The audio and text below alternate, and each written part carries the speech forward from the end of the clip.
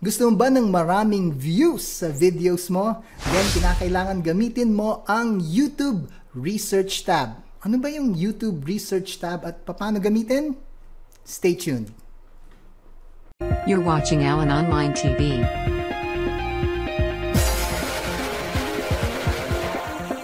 Now your host, Allen De Leon. Hi, ako nga pala si Allen De Leon and welcome to the channel. If you're new here, then may gusto akong ibigay sa'yo na free ebook entitled The Top 5 Free Tools for YouTube Live Streamers. Ang kailangan mo lang gawin ay i-click yung link dyan sa description. Pwede ka rin mag-visit sa www.allendeleon.com/top 5 free tools. Provide mo lang ang name and email address mo para mapadala ko sa'yo kaagad. So now, let's head over sa computer screen ko para masimulan na natin itong video tutorial na to. So you're ready? Come on, let's go! So here we are sa computer screen ko. So nandito tayo ngayon sa YouTube channel ko.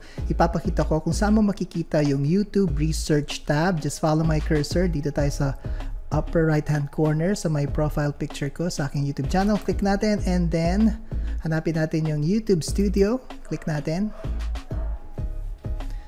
Okay, then click natin itong Analytics. Then ayun na, makikita natin kaagad dito sa my menu yung Overview, Reach, Engagement, Audience, Revenue, and of course Research. Click natin yung Research. Okay, sabi dito, explore what viewers are searching for on YouTube. So there are two that you can use. Ito yung searches across YouTube. So kung gustong malaman kung ano yung mga sinesearch across YouTube, then yan ang gagamitin mo.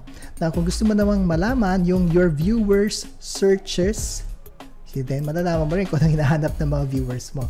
For example, dito sa searches across YouTube, halimbawa hinahanap ang topic na gusto mo gawin is cryptocurrency. So, click natin yung cryptocurrency. Ayan. As you can see guys, ito XRP, AMC. I think mga digital coins ito. Ayun, Bitcoin. So, very high.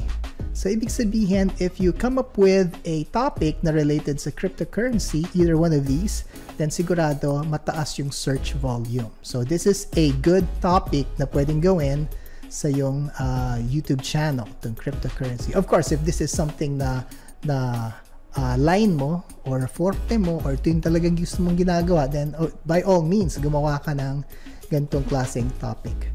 So, dito naman sa your viewers searches, for example, sa YouTube channel ko, tingnan natin kung ano yung kanilang sinesearch, yung mga viewers ko. Ayan. Ayun, text-to-speech, green screen video, subscribe green screen. Ito yung subscribe button using green screen. And then here, green screen effects. Ano itong content gap? So, click natin itong question mark. A content gap can happen when viewers can't find any results for their searches. Viewers can't find an exact match for their searches. Okay? And viewers can't find relevant videos for their searches. For example, the content is old or low quality. So, pag may nakita kang ganyan na content gap, then that's a good indicator or sign na kinakailangan gumawa ka ng ganyang klaseng video content or topic. It's because may gap talagang hinahanap to, ibig sabihin at very high yung search volume niya. Then here, itong saved, well, dito pwede mong i-save yung mga nakita mong mga topics na gusto mong gawin. For example, dito sa viewers, your viewers searches sa aking YouTube channel, halimbawa text-to-speech, then very high, then click ko lang to. Then, pag i-click ko itong save, then magpupunta niya siya rito sa my save. Wala pa akong sinesave kasi ang ginagamit ko is TubeBuddy sa mga keywords research ko. So, bago lang kasi itong YouTube Research tab. And across YouTube, yung mga searches across YouTube, then pwede ka rin mag-click rito. Yan, pwede mong i-save, pwede ka rin mag-search sa Google Trends. So, yun ang pinaka-purpose nito so that you can get more views sa mga ginagawa mong videos. Mahirap kasi gumawa ng videos na gawa ka lang ng gawa, pero hindi mo alam kung ito ba ay mataas ang search volume. Now, YouTube has given us itong research tab so that we can be more intentional in creating our videos para pag gumawa tayo ng videos, alamin muna natin kung may search volume para naman yung e-effort na paggawa ng video, may ano naman, syempre may konsuelo because alam natin ito ay may search volume.